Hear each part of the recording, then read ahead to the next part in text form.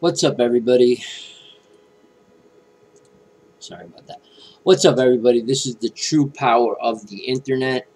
Um, just did a tiny bit of digging, and I found these things about 21 Savage. At first, when I heard the story, I was thinking probably what you guys were thinking. There is no way that this guy is from the UK.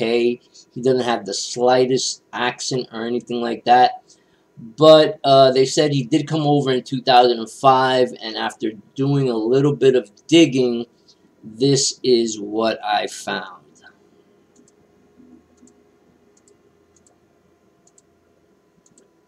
So it says here, his real name, Shazza bin Abraham Joseph. Go to this website called thefamouspeople.com. And then scroll down to personal life. You'll see right here it says Shazza was born in Dominica, an island in the Caribbean, on October 22nd, 1992, to a Haitian father and a Dominican mother. His father was a crack dealer.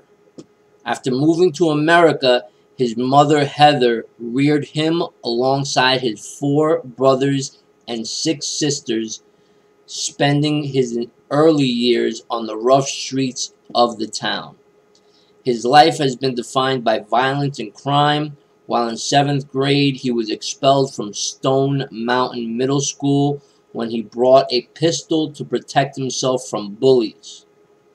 After he was kicked out of every school in DeKalb County, his mother put him in a school in Gwinnett County. He thrived there for the first few months, enrolling in their football program, both as wide receiver and as a cornerback. But then the streets came calling again. His education came to a full stop. Besides dealing in drugs, Shazza was involved in multiple robberies. He and his friends would sell then the loots to local drug dealers and pawn shop owners for profit. They adopted the number 21 as their gang name, and at 16 he tattooed it on the side of his face. He was arrested several times, including once with 22 grams of marijuana, 89 oxycodone pills, a Glock, and a 9mm Ruger in the vehicle he was driving at the time. So yeah, he is definitely from the UK. It's really, it's not like a secret or anything. I know it sounded a little bit weird when we first heard it.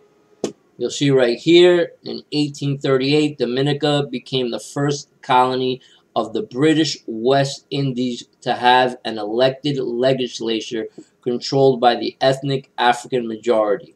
In 1871, Dominica became part of the British Leeward Islands. So yeah, he's from the UK.